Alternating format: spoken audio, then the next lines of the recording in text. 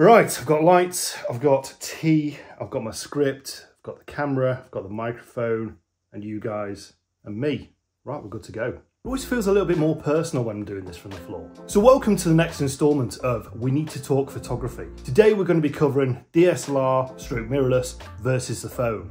We're going to look at some examples I took yesterday morning, a place called Crosby. Naturally, we're going to review your comments as well. And I also posted a comparison on Facebook to see if anybody can actually spot the difference between the two images. One was shot with the Nikon D850, the other with the iPhone 14 Pro Max. All that and much more coming up on today's episode. So let's get straight into it. And I'll start as always with my thoughts. Am I for phone photography? Do I much prefer going out with the DSLR? And how does my iPhone compare? So before I bought my first camera, my Nikon D7200, the only thing I had was an iPhone. I think it was the iPhone 4S at the time. I'd had other camera phones before that, but never really used them. Never really utilised them to see what they could do. So the iPhone 4S, God, that seems like such a long time ago now, was the first phone I used. Sort of, not seriously, but when I actually really started taking images from a phone. I felt it was great for what I needed, just sort of snapshots, just sort of memories that I was willing to capture. It was nothing more, and I never saw it as something special. Around that time, Instagram was in its infancy, and I've got to say, I was really late to the party on Instagram. I don't think I seriously stepped into it until 2019. So as time went on, technology upgraded, and so did my phones. When I actually had the idea to go out and buy a DSLR, I think I was on my iPhone 6 at that time, and I just wanted to take photography a little bit more seriously. And I think, judging by a majority of your comments, that's kind of how you see the phone, as more of a camera to do snapshots.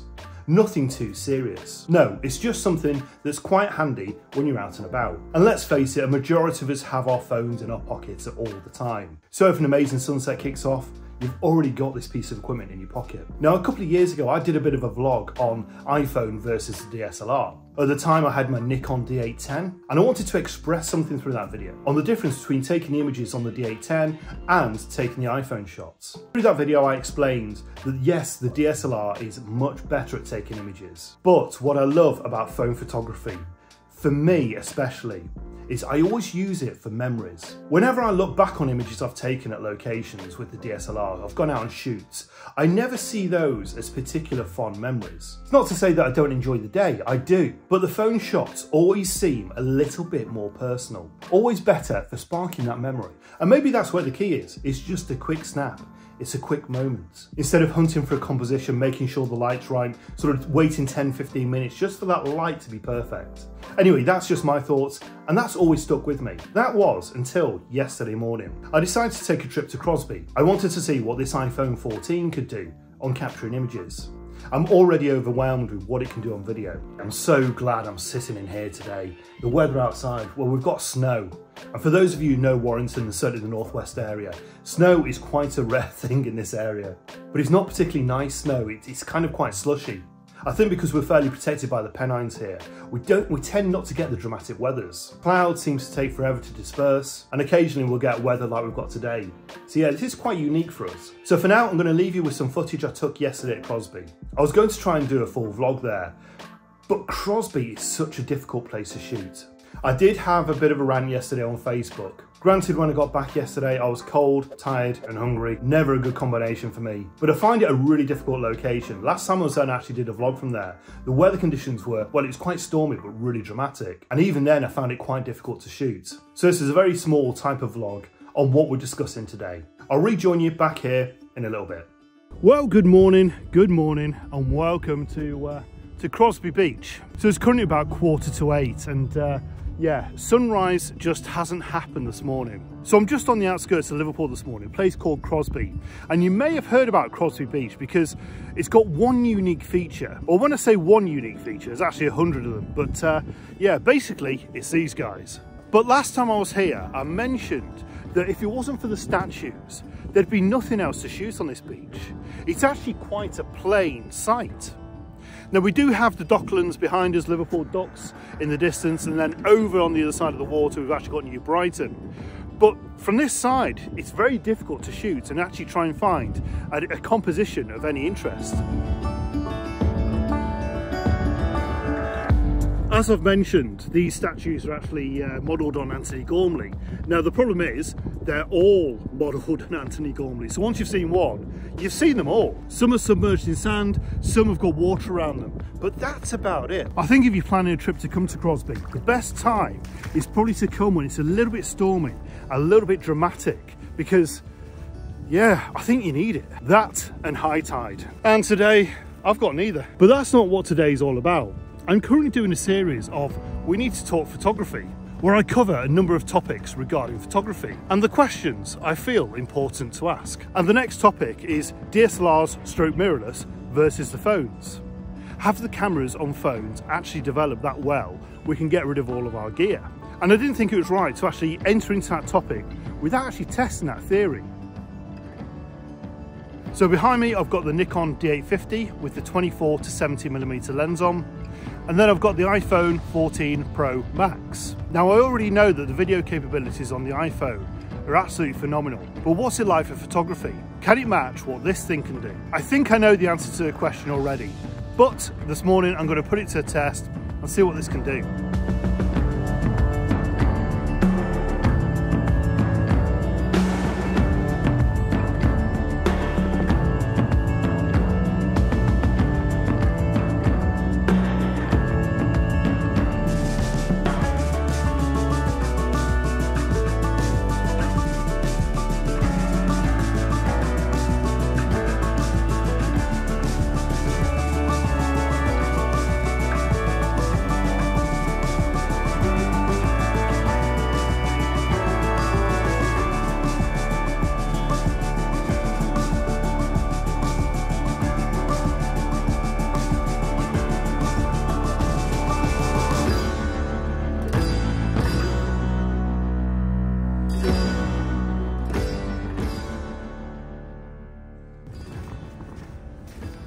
Gosh, this beach is so boring.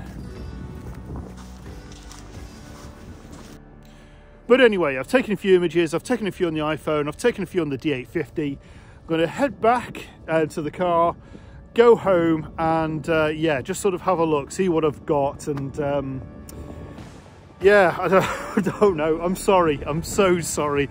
I'm sorry, people of Crosby. I'm sorry of people who love this area, but I can't. There's nothing. There is nothing here to photograph. Absolutely nothing. I'm really struggling. I don't know. Maybe this shows how poor of a photographer I actually am. Maybe a good photographer will be able to come here and make some of this situation, but I can't at all. Creative levels are way down. In fact, I think I'm in the negative figures. Oh my gosh, this is terrible. Anyway, I'm gonna head back now. I'm gonna head back to the car. I'll rejoin you at home and yeah, review the images.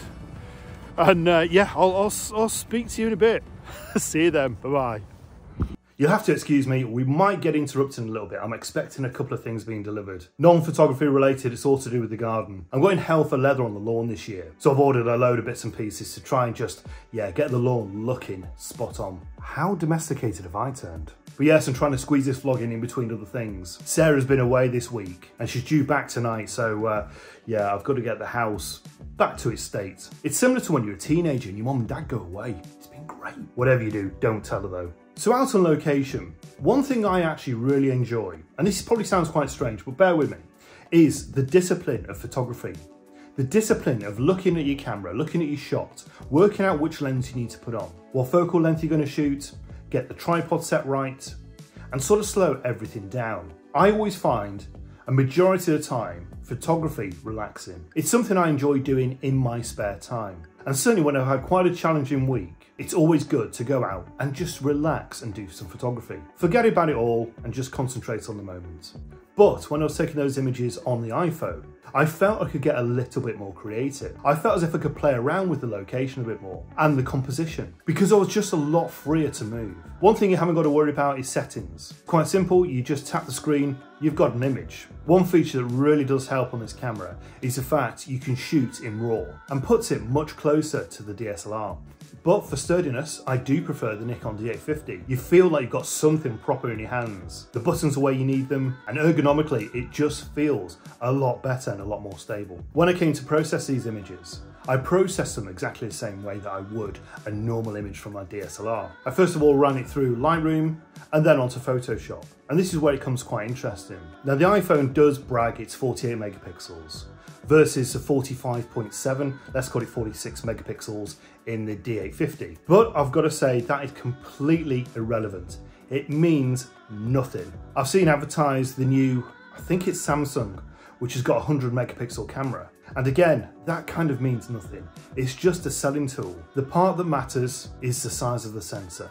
And purely, there is no comparison between a DSLR of any type and the phones. They just can't compare. And I really noticed this when I started processing the images. With the D850, I could slide the sliders all the way each side and I could really sort of play around with the image, really just go wild with it. And there was no real destruction. The highlights could be brought down a lot more, the shadows raised massively, and the whole colour adjustment, a majority of it looks right. So when it came to process the images from the phone, although adjustments can be made, and this is shot in RAW remember, you've got to be very delicate. You can't save a lot of the highlights, you can't bring the shadows up, and the slightest touch on the sliders with the colour makes a massive difference. So you've just got to be very, very careful. I think on a side note, if you're not very competent with Lightroom and you want to know what it can do, I think this will be a great way to learn processing an image from a phone. Because as we all start off, we all start moving these sliders left and right and we don't really know what we're doing. And I think that will really teach you, or certainly rein you in from going too far with the sliders. But anyway, that's a side note. But with that said, the image that came out was not too far away from what the DSLR could get.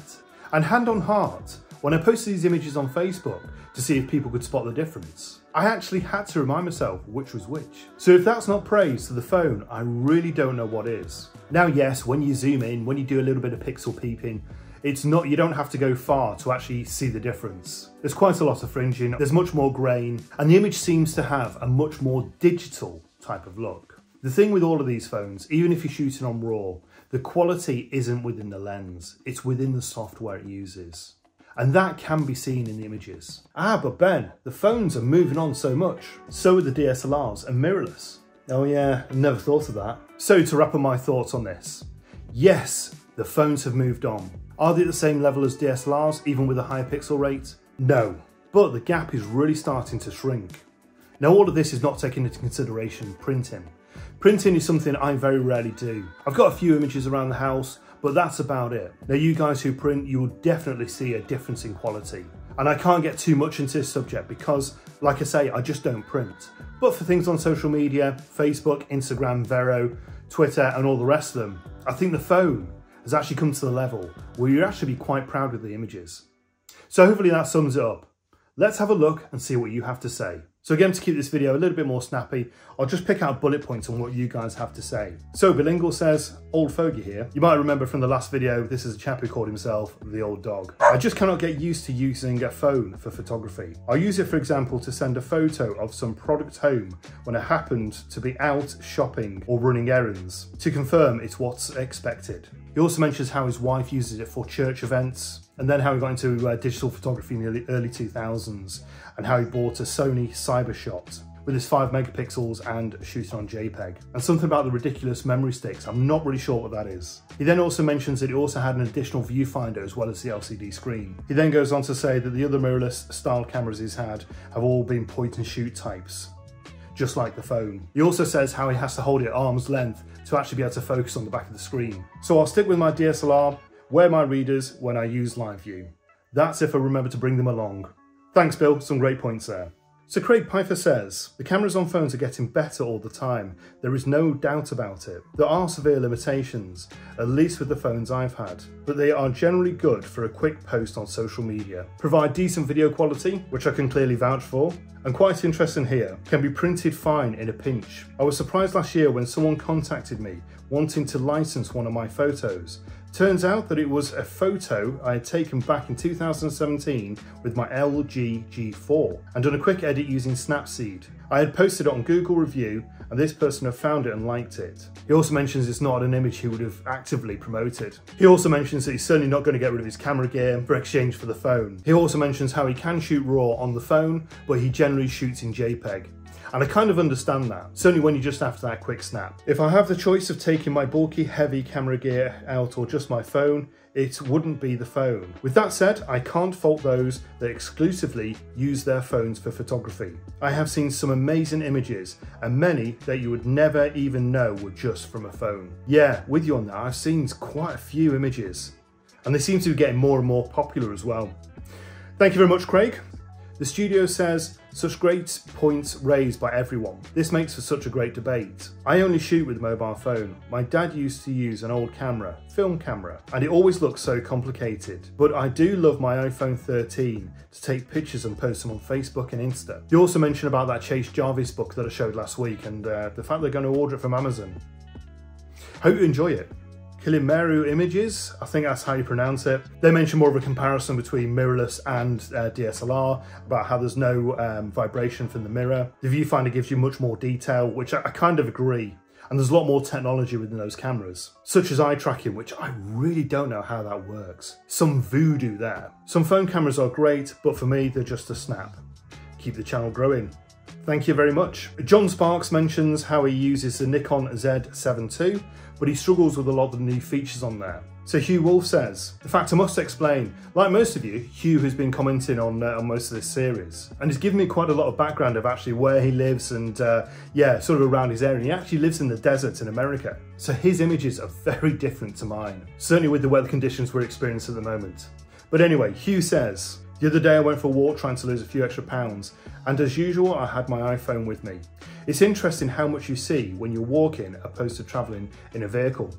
Couldn't agree more. Sure, I've taken my D700 out on this very same walk, and I've been pleased with the shots as they're much better than my iPhone. It's a convenience factor of having a camera in my pocket rather than hanging around my neck. And honestly, there's not a lot on this particular walk amongst desert scrub that warrants hauling a heavy camera along.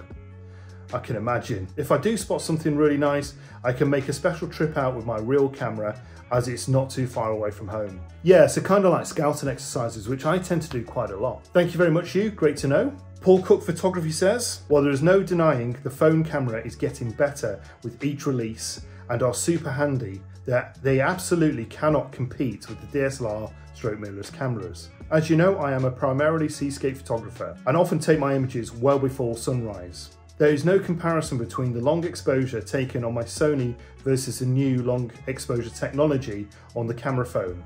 And it goes without mentioning the print quality between the two.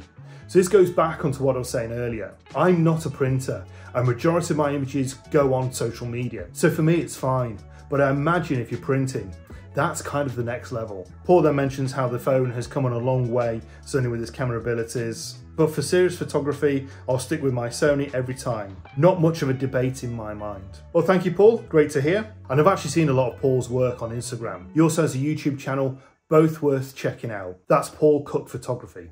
The only problem with sitting on the floor, your bum goes numb after a little bit.